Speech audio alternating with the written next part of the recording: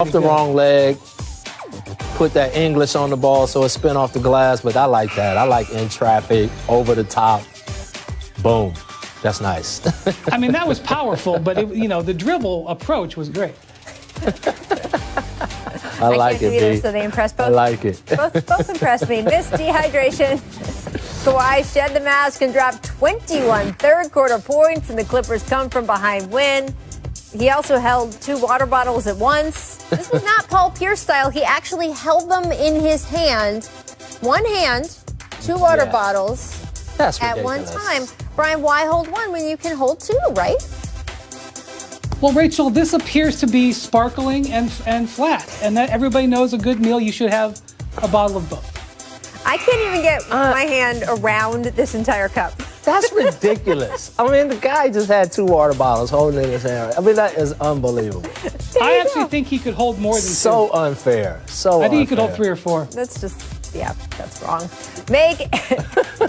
He had finger slack. Ambidexterity. Say that 4 times fast. Lakers Rockets off the miss. LeBron snaring it with his left. Hurls a pass up to KCP for the finish. Biz, what would LeBron average if he just played with his left hand? You coached him for 4 years. If he just played with his left. You know what? He still probably have pretty dang good numbers. I'm not going to lie. I mean, he's so talented. He's still going to get to the rim. He's still going to go by people. He still can throw passes with either hand. So he'd still be probably an all-star. Well, as we all know, he is left-handed. He plays basketball right-handed, but he is left-handed. So I would say a lot of points and a lot of rebounds. This was my question. I mean, again, Kyle had the Ben Simmons conversation. Not only did he throw it his left hand, it was perfect. You should better ask, how many yards could he have thrown against the Steelers last night? That is a question. I knew that with his left hand. Thrown or caught. Missed defense, Nuggets Knicks, Jokic running out of time, running out of options. So he's like, maybe I'll just do this. Goodness.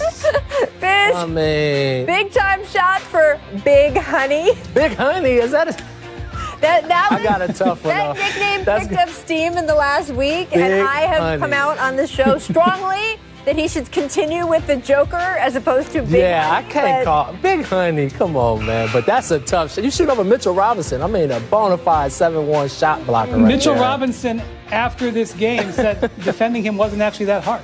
No. He said that. Well, I mean, he did everything he could do right there, right? I mean, much of the NBA. It was good defense, I will admit. Yeah. Doesn't seem to agree, but there you go. Big Honey. It's just not acceptable to me. I don't know. I'm going to have some problems with this Pictures team. Make terror. Hawks Hornets. Terry Rozier going behind the back. Drives in and slams it. Come on. Brian, which was better, the move or the finish? I thought we were getting to this right off the top of Make or Miss. Well, the move was incredible, but he finishes so strongly that he falls down. I mean, he wasn't even ready for that power of that jam. So I guess I got to go with the jam because it surprised even him. And look, nobody wanted none of that action down there. I'll tell you that. When he loaded up, I mean, where is everybody else at? Somebody got to go challenge that, right? I, too, would have made. So, again.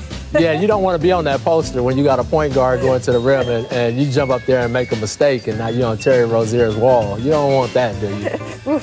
All right, so given that inspirational video you have just been watching, it is time to run it back to the best move dunk combos ever. Honorable mention only because it was preseason. Kobe on Ben Wallace in '97. Come on. Where's that at? Thomas and Mack? Come on. Yeah, it is. I just want to tell you, this is the greatest montages we've ever had in this show. And I'm not going to say anything. I'm just going to let you guys watch it. This is an incredible montage that you're about to watch. Let's go for Brian's turn monitor isn't working. I remember this. I was there for this one. Derrick Rose versus the Heat in 2011. Fizz, what did it feel like? We could not believe it. He was such a pain in our butt. The guy had rockets. You couldn't contain him off the dribble. And then when he got in there, that was a possibility. And Joel Anthony was our best dang shot blocker. That year's MVP, number 4. Yeah, but you won the game. You won the game in the series. Vince versus the Lakers, 2001. You could show 50 of these for Vince. I'm sure he's got like a whole reel of these. There's the move, and there's the finish. The best part about this clip, you can't hear it, is that Chick Hearn freaks out when he sees it. Chick Hearn was blown away by it. The great Chick Hearn, baby. Kobe against the Come on, Cole. Mamba is just, come on, A man. little look afterward. That's seriously like he's in slow motion. Like, that's how he sees the game right there. That slow-mo. Man, we gonna miss him. Goodness gracious. Number 2, Dwayne Wade versus Thunder. Oh, yeah. I was there for that, too. You're on the bench for that one, too, man. I was there for that one, too. Oh, my goodness. Did we go off when we saw that? He was another guy, I'm telling you. He always says he's 6'5". He's about 6'3". But that's why I was always impressed with his dunks, because he is about 6'3". I hope he's watching this right now. Number 1, Michael Jordan Pat. versus the Knicks, 1991. Oh, man. So How does he do this? I still don't know what happened here. No, the illegal defensive rules. He came over to trap the box. Oakley thought he was dribbling out, and he hit him with the spin. Oh, I was in 7th grade, just so you know. The answer, Brian, how did he do that? How did he do anything? He's Michael Jordan. Exactly. Boom. All right. Came up with this 8-player rule. It wasn't in the COVID era, and maybe it would happen 1 time or 2 times a year in the entire NBA, and maybe it would just happen for one night because a guy or two had a twisted ankle or was under the weather for one day. This rule, this 8-player rule, was not built for contact tracing that lasts 7 days.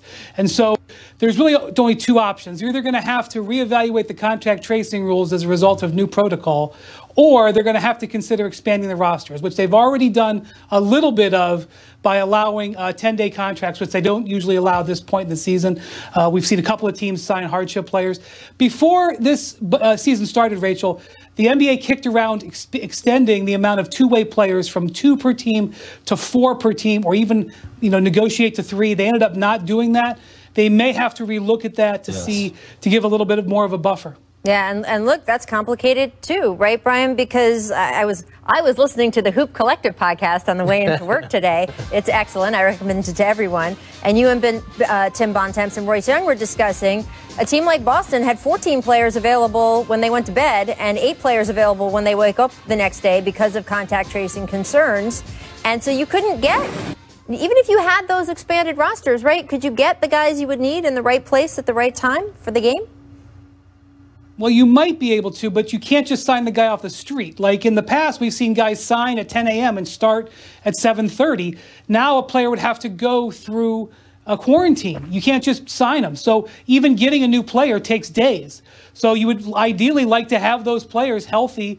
But again, if they're ensnared in contract tracing, you're in the same boat. The Major League Baseball had this sort of taxi squad where they had like guys located down the road sort of playing simulated games, and that helped them grease the skids. I don't know if the NBA could look at something like that, but the G League is headed towards a bubble, and even that has issues because even if you plucked players out of the bubble who are playing well and healthy and ready and in shape, they would have to quarantine because they'd have to travel from Orlando to join the team wherever they are. This is just really complicated. The league is going day by day. Yep, and of course, if you do expand the rosters and those guys are in your traveling party,